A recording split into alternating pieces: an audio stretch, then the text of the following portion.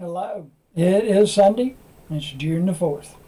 This is the Greenbrier Valley Church of the Nazarene with your daily devotions. Today we are reading from the book of Philippians chapter 2, verses 1 through 11. And here is the word of the Lord. Therefore, if you have any encouragement from being united with Christ, if any comfort from his love, if any common sharing in the Spirit, if any tenderness and compassion, then make my joy complete by being like-minded, having the same love, being one in spirit and of one mind. Do nothing out of selfish ambition or vain conceit. Rather, in humility, value others above yourselves, not looking to your own interest, but to each of you to the interest of the others.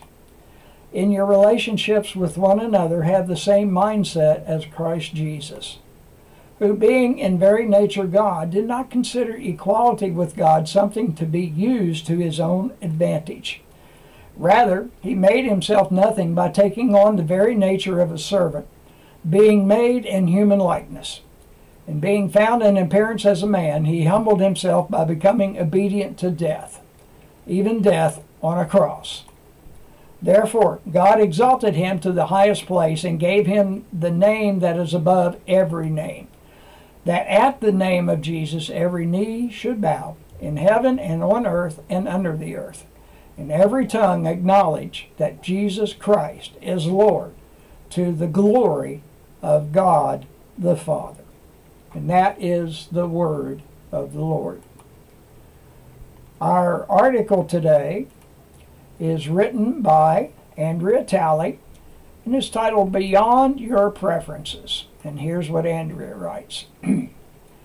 Babies are born into this world singing one song, me, I'm hungry, I'm sleepy, pick me up. As they grow, they learn to think of others, but life is still pretty much what they prefer. They color the pizza orange because orange is their favorite color. They wear their dinosaur pajamas all day because they want to feel like a T-Rex. Their choices reflect their preferences. Grown-ups have their preferences too. They have their favorite chair, a certain way they drink their coffee, and their preferred brand of laundry soap. Preferences are fine. But when they cease being personal and shift into expectations imposed on others, problems often arise. I once heard a pastor talk about the importance of leading beyond our preferences. I think it would be safe to substitute the word love for lead. When our list of favorites get in the way of reflecting Christ, favorites need to be set aside. How can we accomplish the goal of showing God's love isn't important? Loving God and others is what's important. When we love beyond our preferences, the kingdom grows and the Father is glorified. The hymn is Holy Spirit Be My Guide by Mildred Cope. Holy Spirit be my guide. Holy Spirit, my heart's open wide. And from the book of Numbers, chapter 6, verses 24 through 26. The Lord bless you and keep you. The Lord make his face shine on you and be gracious to you. The Lord turn his face towards you and give you peace. Have a good day.